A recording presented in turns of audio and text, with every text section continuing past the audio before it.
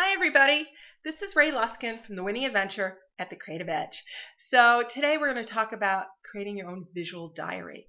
That's part of this journaling process, and I think especially in winter you need to have images around you of what makes you happy, what makes you smile, what makes you remember you're alive and vital and having a good time. I know for us, I'm in the Chicago area. We're expecting below zero again, and it's already been 2 months of long winter. So I look at my images every day of what makes me happy. When I was 35, I went through this severe depression, and one of the things I had to do was, I made a gratitude journal. I started writing down 3 things every day I was grateful for. 3 things that made me that did well, and some days they were brush my teeth and wash my face and make my kids lunch. And the other piece was create a visual diary. Now, a lot of us are afraid to write in a diary because we don't feel it's private and somebody's going to read our thoughts. But an image is open to interpretation.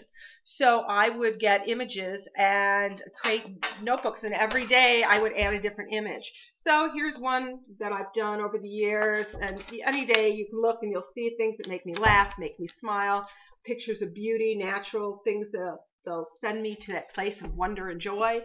So I want you to start thinking about creating your own visual diary of what makes you happy. And you don't have to actually do it in your journal. I found Pinterest this last year, and I actually became a little obsessed with it one weekend. And I was like, oh my God, I have like 20 boards now.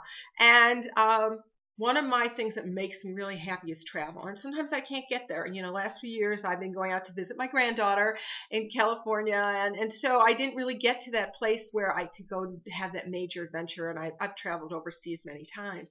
So I created boards on travel and my Bali adventure and all the places I want to go. Some of my boards were on flowers and birds and just things that make me smile. So I want you to find a way to make yourself smile today and go to the Creative Edge. This is Ray Luskin. Have a wonderful day. Bye-bye.